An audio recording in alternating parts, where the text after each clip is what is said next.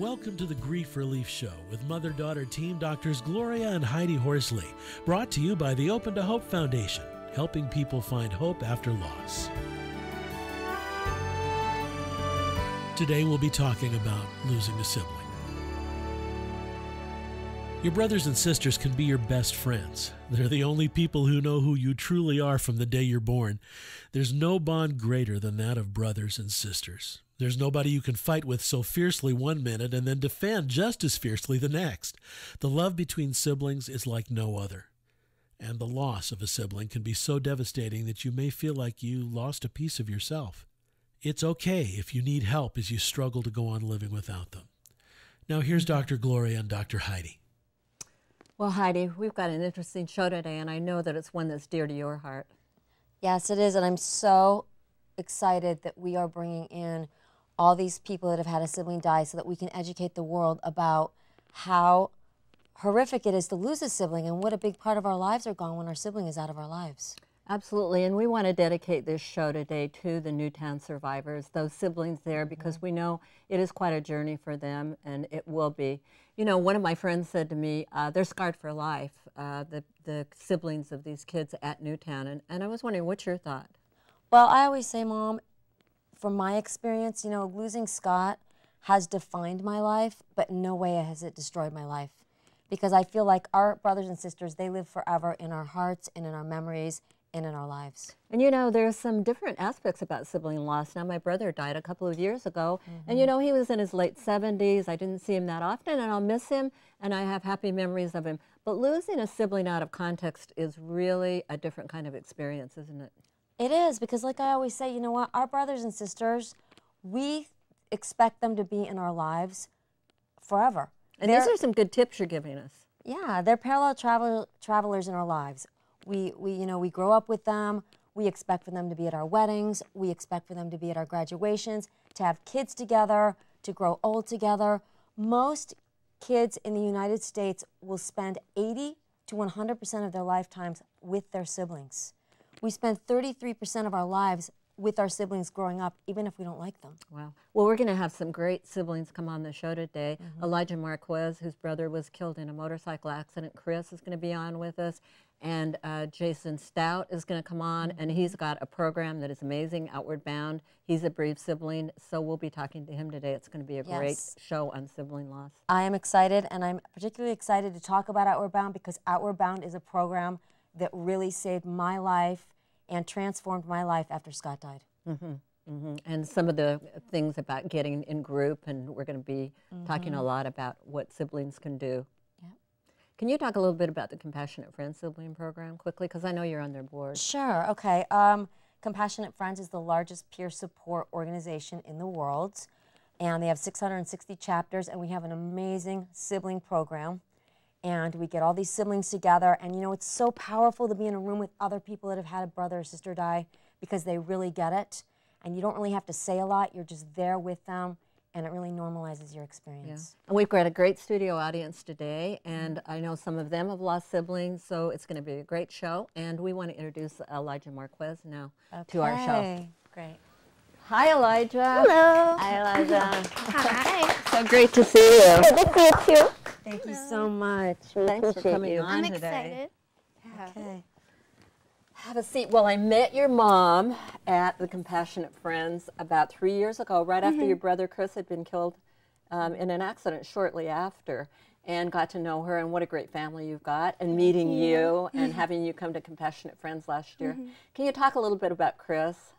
My brother died when he was 24, so it was about 3 years ago, I think in August. And how old were you?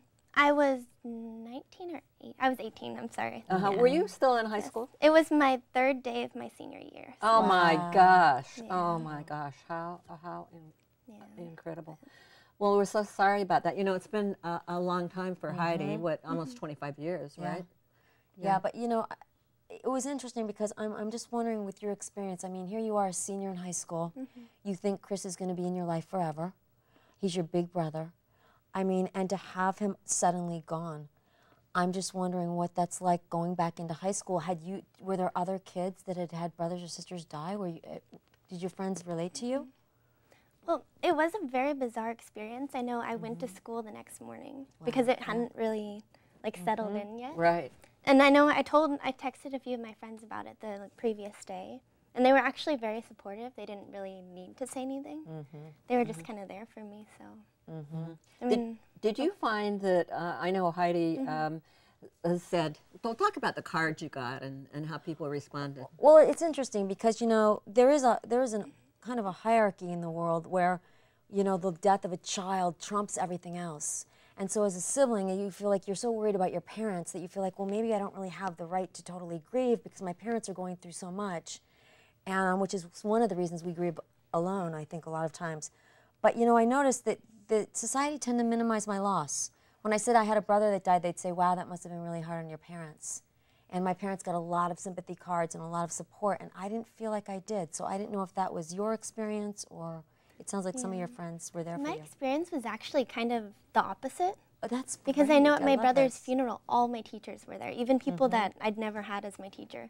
And they actually gave me a card and with a gift card inside, and they all signed it with really nice things. So You know, I love that because I'm thinking maybe times are changing a little bit. Well, and I'm wondering with texting and the internet, I know with Facebook, it's really changed the way people are grieving. I mean, you can kind of say things to people through text that you might not be able to say through in person. yeah. So it sounds like you got a lot of support that way. I did get a lot of support through Facebook because people would go onto my Facebook and send me, say, like a paragraph or even a sentence, and they wouldn't usually feel comfortable coming up to me and saying it to my face because you don't really know how someone will respond to you. I love that. If they've lost someone, you don't really want to go up to them right after because you don't know how they'll respond And to that's that. that's what people are always saying. Heidi, we don't know what to say, so we don't say anything. And I say the best thing you can say is, "Hi, we heard that your brother died or your sister. We don't know what to say." It's like, wow, thank you for even acknowledging it. That's a lot. So are there things that people did that helped you? I would just say the support structure because every single one of my teachers helped me through it. And it was the beginning of the year, so that's when all the projects were starting. And then I had my main group of friends, which really helped me through it. So, and of course, my family. Did you find that any friends kind of deserted you? I actually seemed to gain friends because the class that I was in, we were in a lot of similar classes together. And people that I hadn't really talked through the whole year would come up to me and just like give me a hug. Yeah, I love So, that. You have some new friends come into your life as a result. It's Yeah. kind of amazing, and it kind of cuts through all the crap in a way. But did you find that sometimes people didn't want to invite you to parties, or you were supposed to be more fun? I actually didn't experience that, and I know the experiences I went through are not similar to what you were speaking about where people do desert you. It seemed like in my case people became closer to me and they wanted to spend more time with But me. I'm wondering if it's something you did. Because I feel like we really need to teach people to be good grief support, and sometimes we feel like they should be psychic, and they don't know what we need. So maybe there was something that you put out there that it was okay to talk about your brother and that they could come to you. I'm guessing that that's what was going on. Heidi, let's take one question from the audience. And your name? Yeah, Charlie Eady. Charlie. Yeah, so the question I have has to do with just the teen-parent relationship after loss. And our son died when he was 16, and now his sister is 16. And teens naturally are risk takers, and they like to do things, you know, sort of that their parents don't know about or they don't think they know about. And so I'm just wondering, you know, with that typical teen context, and then you overlay the grief and the loss on top of that, if you could just comment about navigating those treacherous waters. From a parent perspective, it sounds like. Yeah. Okay, Elijah, do you have any comments or? Yeah, I have a little comment I can throw in. I would say that if you just support your child when they want to take a risk, because I know when my brother passed away in a motorcycle accident, I went and got my motorcycle license. Oh my God. Like a month later, it was just because you want to take a risk, but you almost want to do it for them.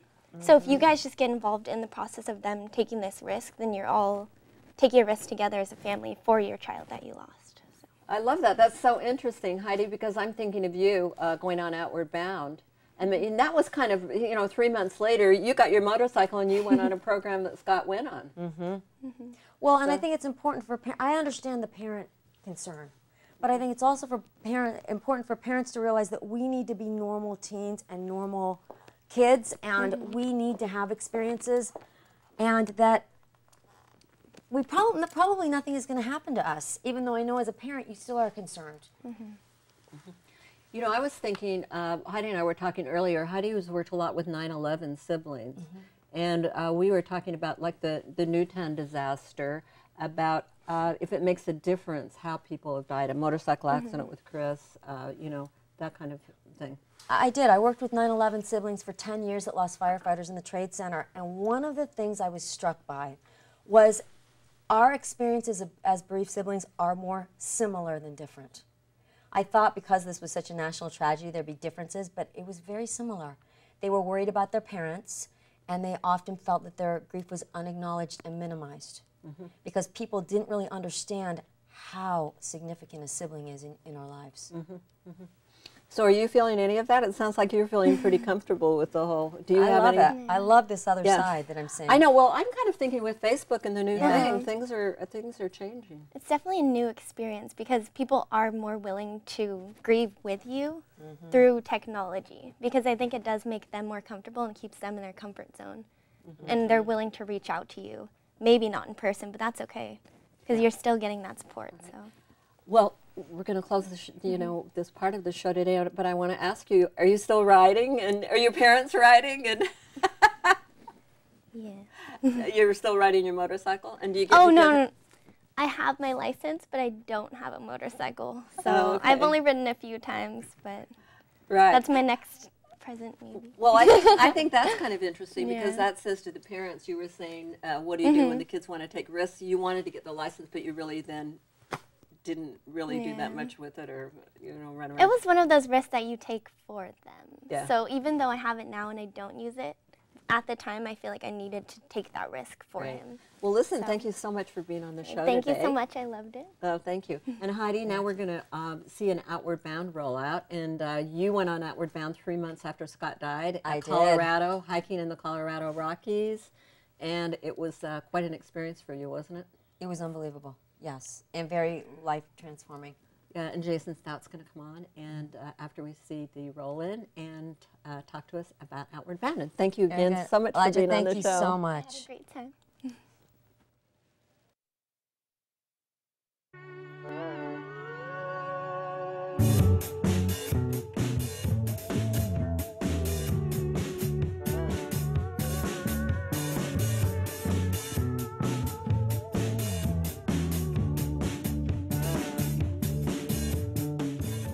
I don't think there is an ideal thing that a student learns because every course is different, every student is different. I think the most valuable thing that people learn when they come to Outward Bound is that they're capable of doing more than they thought. A greater sense of self-confidence. Confidence. Confidence that I can really do anything that I want to. The goal is that every student leaves course as a better person. Compassion is a theme that goes throughout each section of the course, every day, every moment.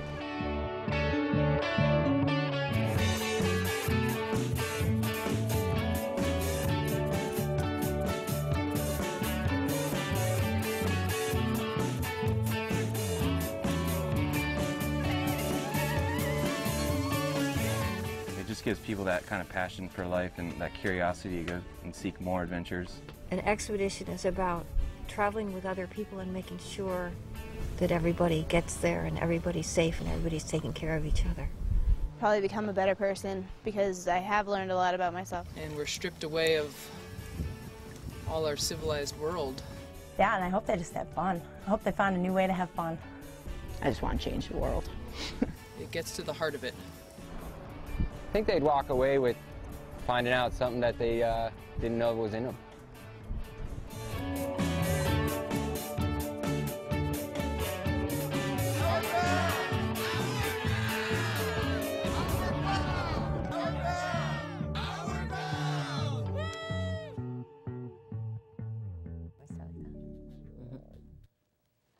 Wow, Mom, that really reminded me of my Outward Bound program.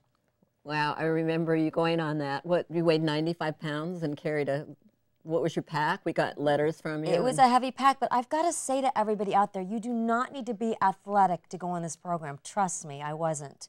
And I got so much out of it. And you went 3 months after Scott died and really got yourself, had some experiences. I was at the lowest point in my life when I went.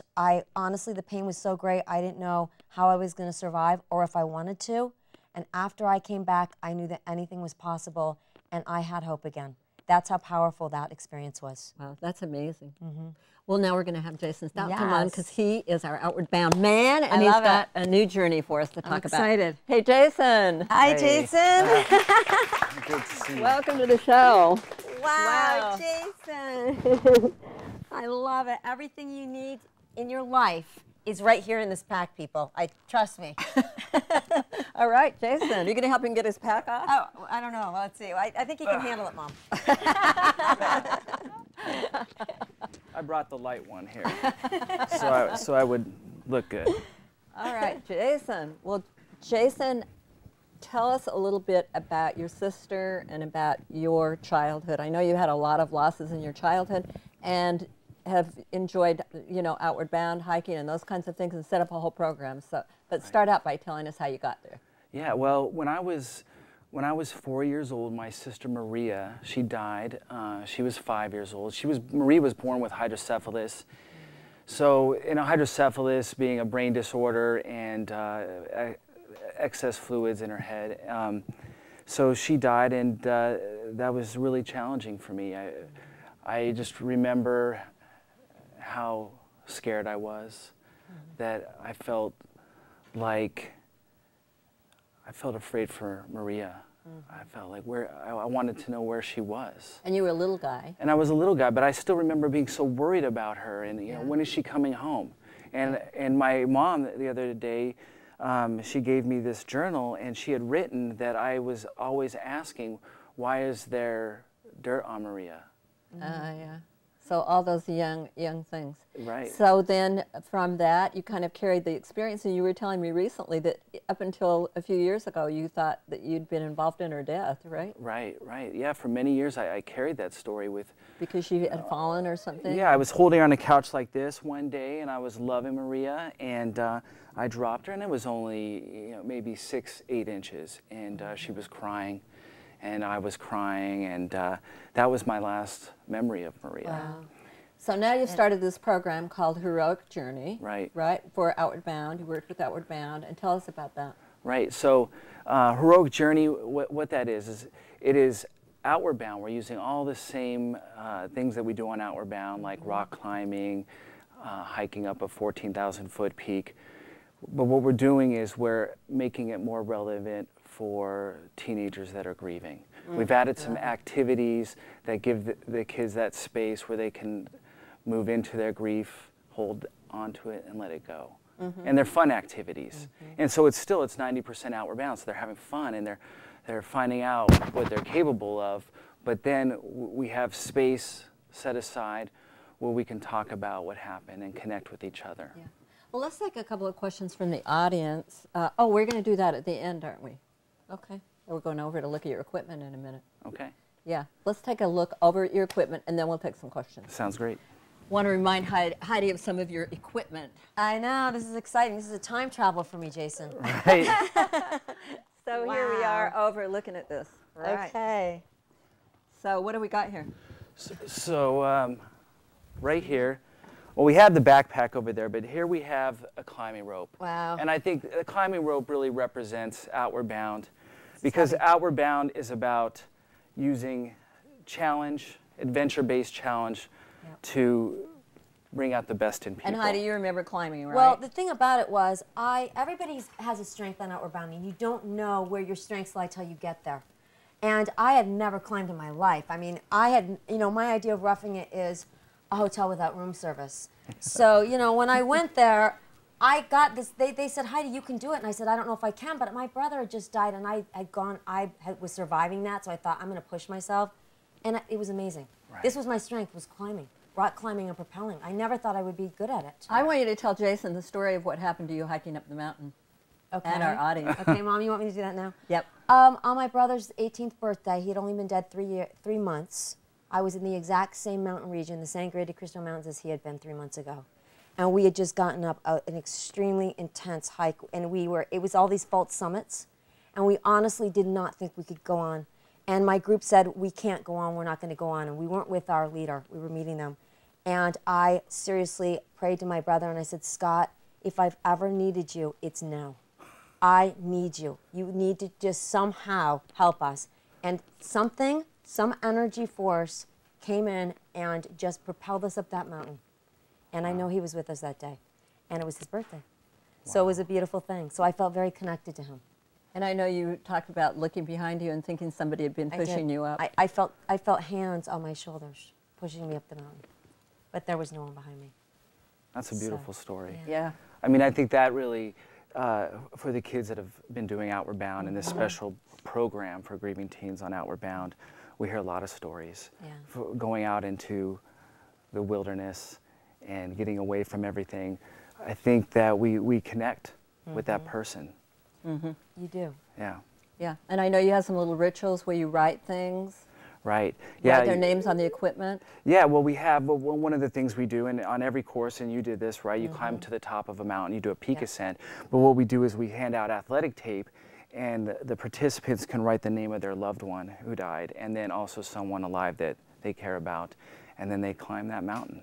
Yeah. And it's a 14,000-foot That's peak. amazing. And it's so hard, and every step that they take, they're connecting with that person until they get to the top. Wow.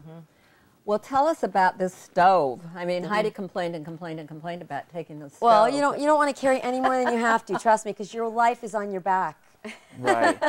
Well, we were talking, 1982, that's when you did 83, your... 1983, I'm sorry. The stoves might have been bigger then. Yes, so they were. This is the Whisper Light. This is a very light stove. And but you can cook up big pots of pasta, refried beans. Yeah, sweet, a lot of that. Yeah. We have peanut butter. Yeah. I know you guys were laughing about how good the food tastes out there.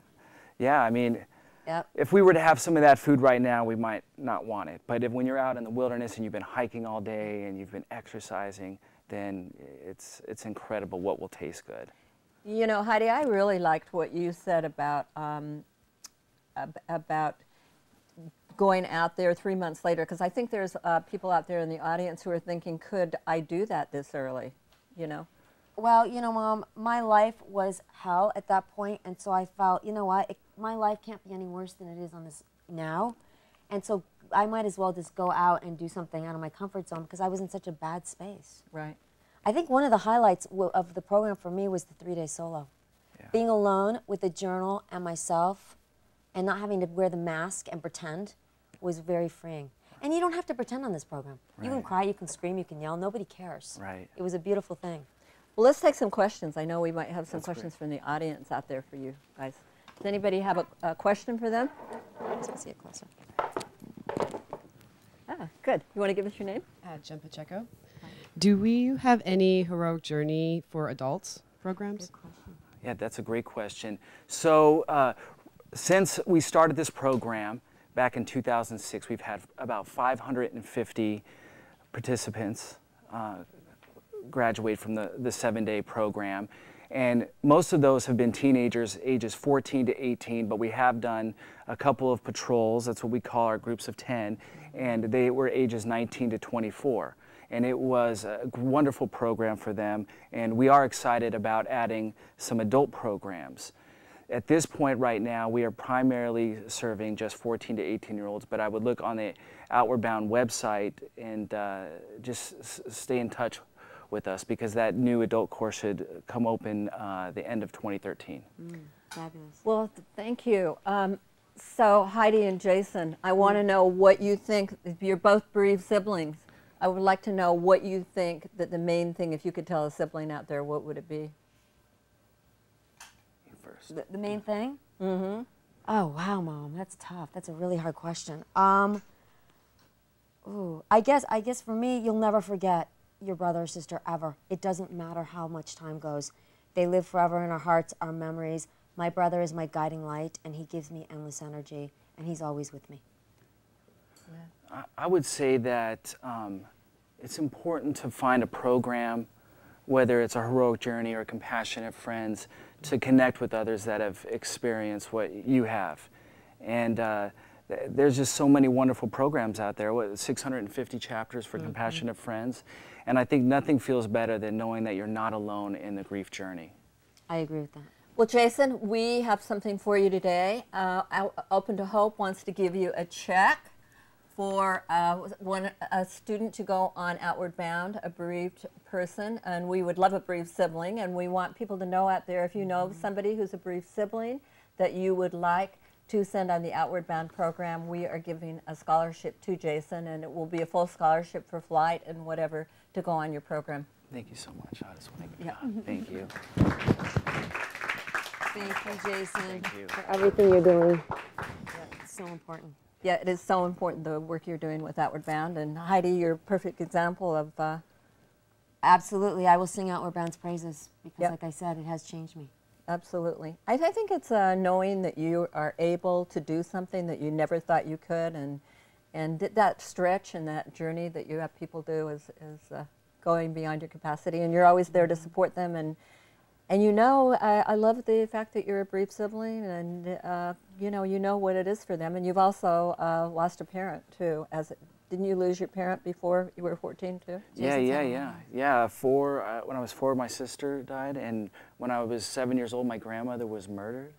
And then when I was 14, my dad died of a heart attack in his sleep. Amazing. It's so inspirational for me to hear someone that's had all these losses before 14 and has gone on to transform their lives and help others through the journey. Yeah. You are inspirational. Well, I just want to say that Outward Bound has been a big part of my healing journey, and I started with a 7-day course, and I took a 78-day Outward Bound course. Wow. And that gave me the Jason, confidence to do this. we got to wrap it Love up it. now, Love and it. I want to thank everybody for watching the show today, and blessings to all those people in Newtown, and to all the bereaved siblings out there. You'll make it, right? Yeah. And God bless. That's great. This is for you. You'll love this.